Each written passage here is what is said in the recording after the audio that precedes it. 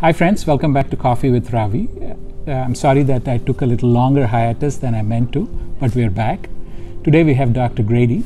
Dr. Grady is with the Anesthesia department at Cedar Valley Medical Specialists and at Allen Hospital. He went to school at West High, went to University of Iowa, and has been practicing here for the last 12 years.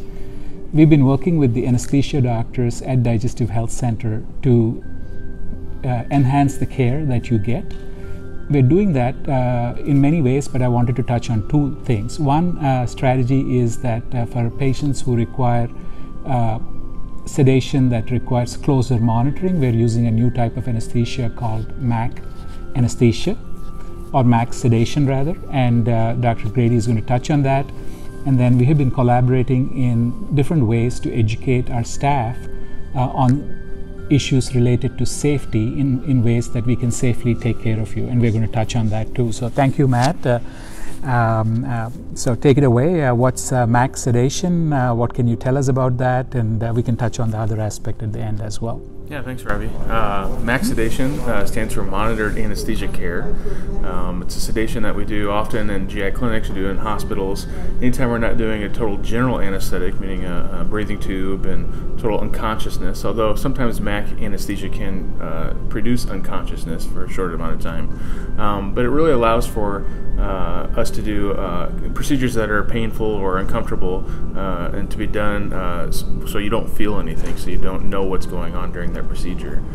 You would have an anesthesiologist taking care of you, or a nurse anesthetist who would administer the drugs that we're using. We monitor your vital signs, ensure your airway is maintained throughout the case, and just make sure that you're safe and asleep for the procedure.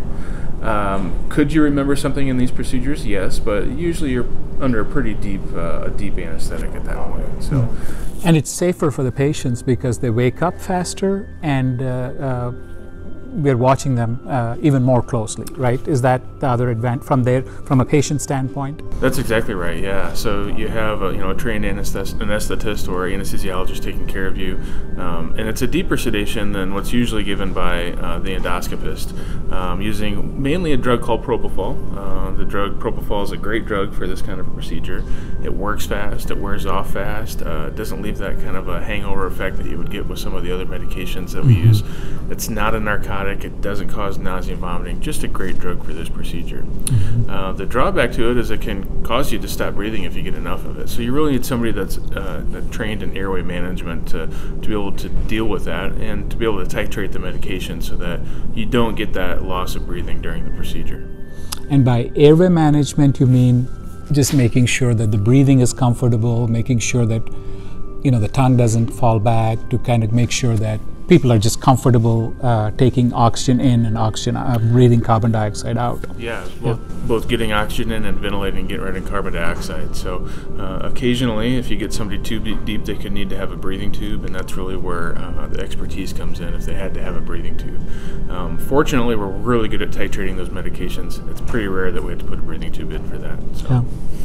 So that's MAC anesthesia, folks. The other thing that we've been focusing on is making sure that all of us here are well trained in administering and managing airways, and we've been working very closely with the anesthesia providers on that. Do you want to speak of the lectures and other things that we've been doing and on hands-on training? Yeah, we've had a few of our providers come and do talks with your staff about what really happens when we have an airway situation where we need to help maintain that airway. Again, most airways don't need to be maintained during the procedure. The patient maintains their own airway, but when it needs to be done, it's usually an emergency situation. It's really good to have those kind of discussions and talks with the staff so they know what to expect when that emergency arises. Right. So we know where the equipment is, we know where the drugs are, we know how not to get there, and if we are somehow there, how to manage that. Right. All of those things. So our goal, friends, is to make this environment as safe as possible and comfortable for all of us that have other medical conditions that make regular sedation sometimes a little challenging. So thank you for joining us. If you have further questions regarding anesthesia care or MAC sedation, feel free to call us or email us or reach out to us on Facebook, and I'll try to kind of incorporate that into my next lecture. We'll see you again next week.